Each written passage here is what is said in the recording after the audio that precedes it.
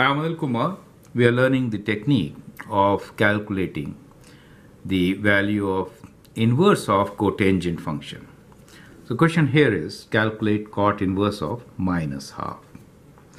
Now we'll approximate this to 2 decimal places, right? So we'll do up to 2 decimal places. Okay. That is the question for us. You can pause the video, answer the question, and then look into my suggestions. Now, first question is, when is cotangent inverse defined? So we know cot inverse is defined for values which are within, let's say theta, within 0 to pi, right? So if I write it is defined within this interval.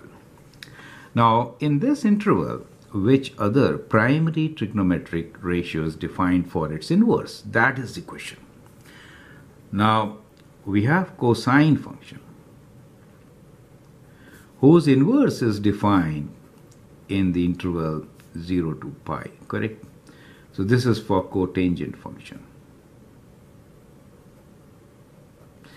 So therefore, to calculate the inverse of cotangent, we should use cosine from the calculator. That is the whole idea, right?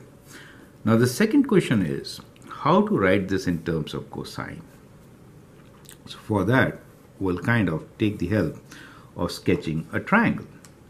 So when we say that, we are saying that cot inverse of minus half, let us say, is equals to y. In that case, we can say cot y is equals to minus half. Is it okay? So cot y is minus half. Cot y equals to minus half means it's a ratio of adjacent side over opposite side if you're considering the triangle. So adjacent side is -1. -1 in this scale means going this way, right? -1. And the opposite is 2. So it is a triangle which is kind of like this, right? So that becomes the triangle for you, where the angle is this y angle, correct? This is -1, right? And that is 2 for you. Or we can say the coordinates of this point is -1, 2. Does it make sense to you? So that is how it is. And in that case, let us say this hypotenuse h is equals to how much? H will be equals to square root of 2 square plus -1 square, which is square root of 5. So that is h.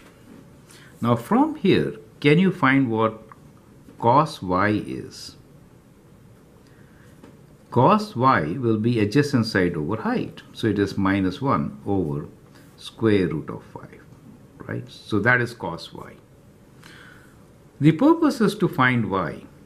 So we could also find y using the second equation as cos inverse of -1 over square root of 5. Does it make sense to you? So these are the steps which I hope will make you understand why we use cosine inverse to calculate cot inverse, right? And how do we get that value? So that is how you get it. So let me use the calculator now to find this answer.